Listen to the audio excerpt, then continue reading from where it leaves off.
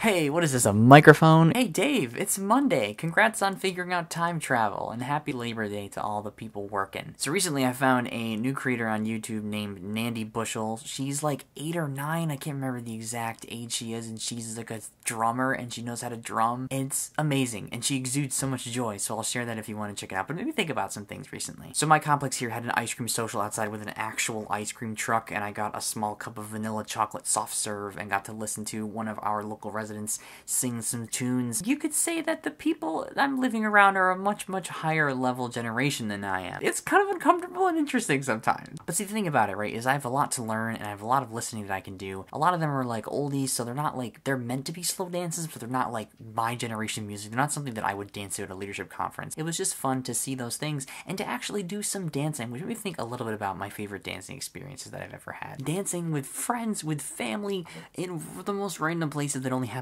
once, and it just feels good.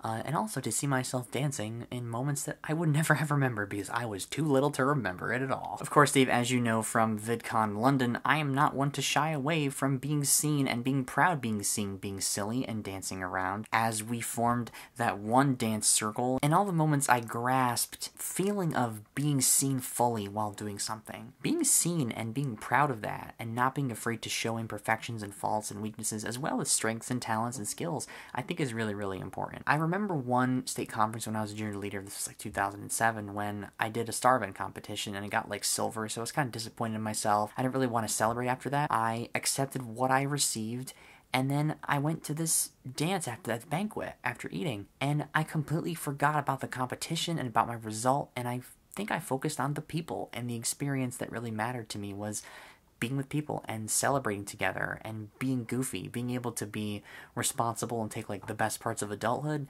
and the best parts of childhood and like mesh those together. Embraced being seen in whatever activity I'm doing, but especially dancing, which is why for the song Mac the Knife and another song right toward the end of the ice cream social, I got up and I danced with a bunch of old people and it was great. Of course, it was like in a very large circle, responsibly socially distanced, except for the couples that were okay with slow dancing together. So whether it's a virtual dance party on Zoom with a bunch of YouTube friends, or dancing goofily during Jackbox games, or two butterflies dancing outside, even butterflies can do it, Dave. I think we should keep on dancing, even if we're working from home. Dance recesses, even in the shower or at random moments, are rejuvenating, and remember, we should like actually have enjoyment and fulfillment in what we're doing. So yeah, that matters a lot to me. I'll keep on dancing and singing in all the ways that exude joy and fulfillment in the things that I do. Have a great day, Dave. Don't forget to take some dance recess breaks, and I'll see you on Thursday.